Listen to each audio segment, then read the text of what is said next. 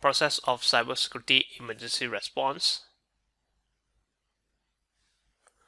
So what you can see over here is actually the flow process of handling the cybersecurity emergency response, where firstly we would examine that whether the security incident, whether they take place. If yes, then we have to report the incident response level according to their severity level. Then we have to find out whether we have the emergency response plans. If the plans does not available, then we will actually need to try to suppress the incidents to prevent the damage expanding, and we will try to resolve the incident if possible and restore these systems in order to make sure that the information that we have is protected safely.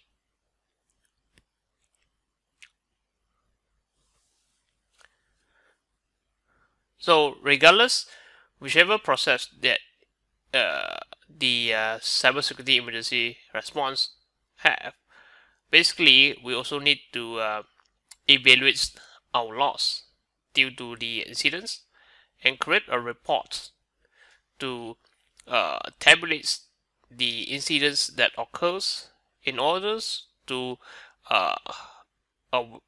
make sure the user aware about the incidents.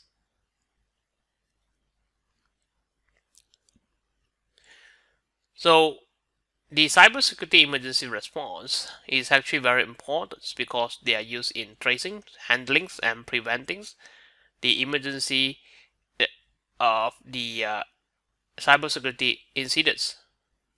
So basically, now it includes the preparations, detections, suppressions, incident resolving, recovery, and the conclusions. Now let's see all these cybersecurity emergency response that we have. Firstly, preparation. So preparation is steps whereby they assess the potential security incidents and try to come out with the corresponding policy and assurance measures to suppress and resolve security incidents. So when we talk about preparations, firstly we have to know about our asset, because our asset risk is required for us to perform an analysis to identify the information system network and architectures, as well as the management personnel, and who are the whichever system protections is required, as well as to calculate the loss. Then we also have the security hardening, which is more to enhancing the defense systems. And then we have the emergency response plan preparations, which is step-by-step procedure as well as guidelines on a response plan required. Then we also need to establish the emergency response team, whereby there will be a specialized team that will handle the process whenever incident occur. Then the assurance of the resources that we acquired, which is something that has to do with the making sure the resource that we have is all the time available. And finally, a technical support library is required that has to do with the environment, the systems, as well as the user manuals. Next, we see the detections.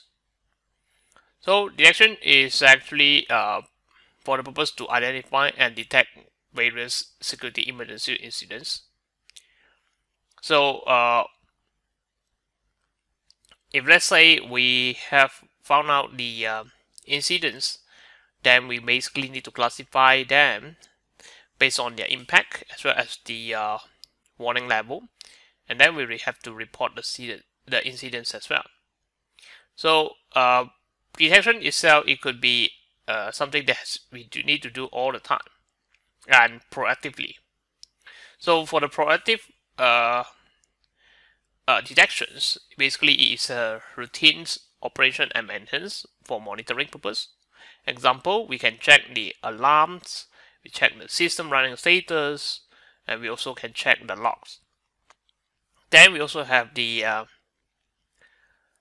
security incident judgments, which is something has to do with the impacts of security incidents as well as the loss caused by the incidents.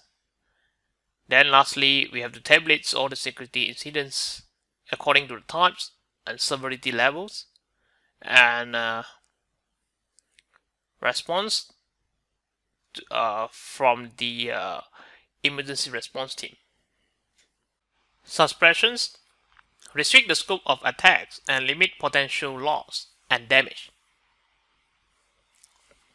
If an emergency incident is detected, start the emergency response process to minimize the impact of the incident.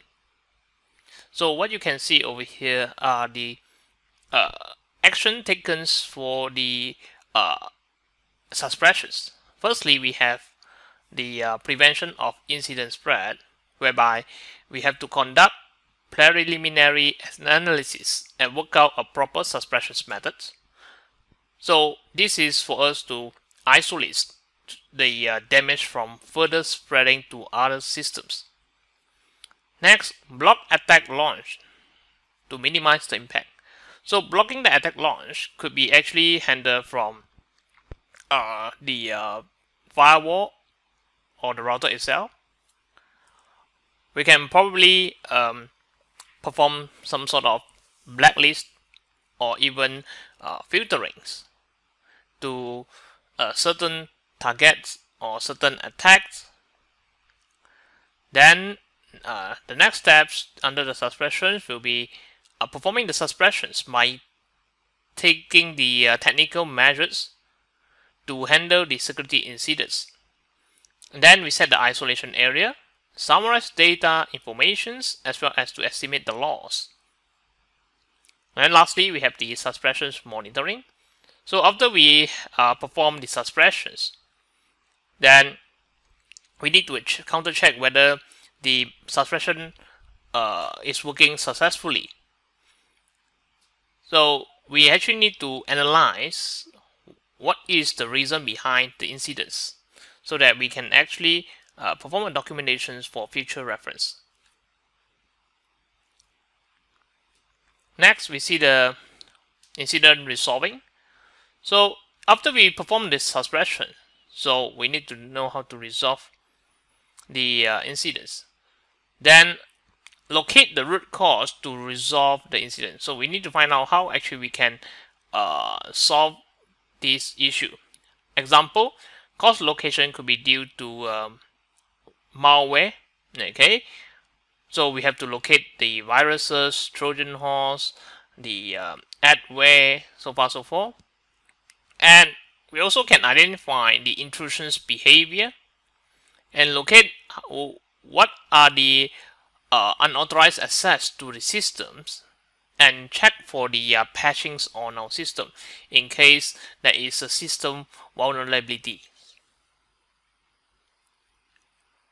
Then for the repair and hardening, we basically need to update the system if, let's say, we found that it's a vulnerability. Then update the security policy to keep it up to date to the current technologies. And we also need to perform the security audits so that we can actually keep on monitoring and counter check the defense that we have in the system. Then finally, for the summary and publicity, we need to analyze the causes behind the incidents and strengthen the publicity. Next, let's check the recovery. So recovery basically means that we need to make sure anything that is affected will be recovered. So basically, it will refer to the restoring of all the compromised system, applications, databases, and network devices to normal status. So things that we could perform under recovery. Example, restore the network device configurations. So let's say if we wanted to do this, we need to make sure that we have performed the backup process previously. Then we also can perform restoring of data or systems, backup all the changes, as well as to check the running status of a device that recover. This will be on hardware level, and to check whether the isolation measures work. So this is actually on the suppressions. Okay, so remove the isolation measures or short-term suppression defense measure if the site situation improve. So this is example of what we can do in the recovery steps. So after the step just now, where we actually have the preparations, detections, suppressions, and incident resolving, then we should actually learn a lesson from any sort of incident that occurs. So based on that, we need to summarize informations about this incident. So in this case, we need to perform the reports. Okay, after we already investigate the issue of the incidents.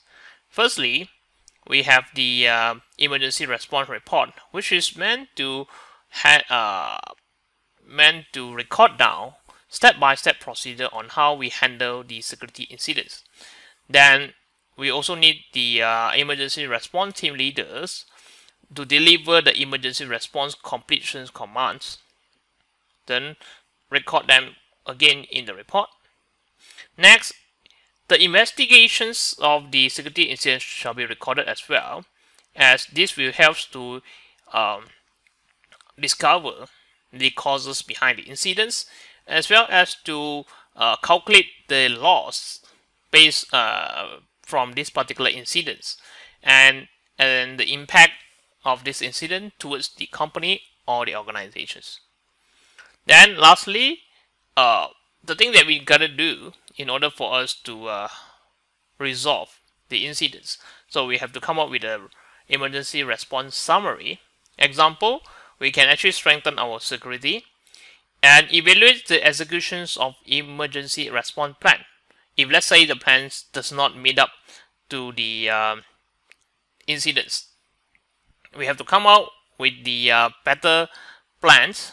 Okay, improvise our current emergency response plans and appraise the members of emergency response organizations. So everyone in the organization should actually take a responsibility towards the incidents. Now let's see the new trend on the cybersecurity emergency response. Okay, so let's see on the global major security incidents. The IoT, mobile internet, cloud computing, and big data are what happenings right now. Emerging technologies are reshaping the world, but in accordance to this, cybersecurity incident will be on the rise. Okay, which will increase the people concerned about cyber safety. So over here, what you can see is some of the history of the global major security incident. Example, in the United States presidential elections in November 2016, it was found that thousands of personal emails from the presidential candidates were disclosed by hacker. Then the United States Senate Intelligence Committee has confirmed that the Russian has interfered in the 2016 election. So apart from that, the November 8th of 2017, so there is driverless shuttle bus, which was in Las Vegas, United States. So it seems that the driverless shuttle bus have detected an obstacles in front of the bus, but the bus did not stop, which causing it to collide with the truck in the end. So this may actually due to the security incidents happens to the systems. Then on 12 May 2017, we have the WannaCry ransomware. The outbreaks exploiting the Microsoft operating system vulnerability. Then this particular WannaCry affecting at least 300,000 of users across 150 countries and resulting about a total loss of 8 billion United States dollar. Then in March 2018, it's reported that the Cambridge Analytica has collected 50 million Facebook user profile without the acknowledgement from the user, and conducted targeted publicity in the US elections in 2016. So you can see that all these security incidents not only happens in our environment, they also happens worldwide, regardless on the level of the environment. Next, let's see the laws and regulations that has been applied for cybersecurity. So over here, we can see that in year 2017, the global pilot project is mostly focusing on the cybersecurity laws and regulations. So they are mainly targeted to the critical infrastructures, personal data security, and cyber emergency response. So country example like United Kingdom and Germany, they actually introduced several security assurance regulations on autonomous driving. Example, in United Kingdom, so it says that the core internet and automobile security principles have enforced cyber security responsibility on each stakeholder of automobile supply chains. So they actually require the organizations of the automobile to fulfill to certain rules and regulations to protect any sort of incident that might occur in future. So then in Germany, they basically deploy the attack codes for autonomous vehicles and to give a clear guidelines of the controversial automated driving ethics. Example over here, in Germany, the ethic codes prohibits programming to dilemmas. Vendor will be liable for the damages caused by the automation system and products. So this is the kind of effort that we should actually deploy in cybersecurity.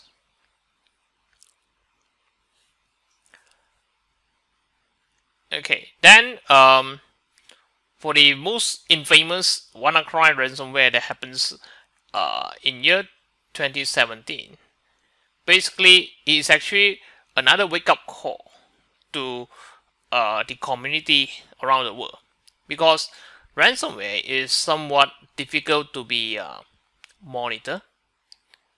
So the system itself might have difficulty to alert. So these actually cause our global security incidents. So in this case, the most of the country tend to be more proactive, okay, than when it comes to security incidents. So United States and Belgium, as well as the others, have departed from the existing emergency response mechanism. Okay, so example, the approach they have done, firstly, abandon the outdated approach, then focus on the emergency response on three aspects, which is firstly, asset response, threat response, and intelligence support.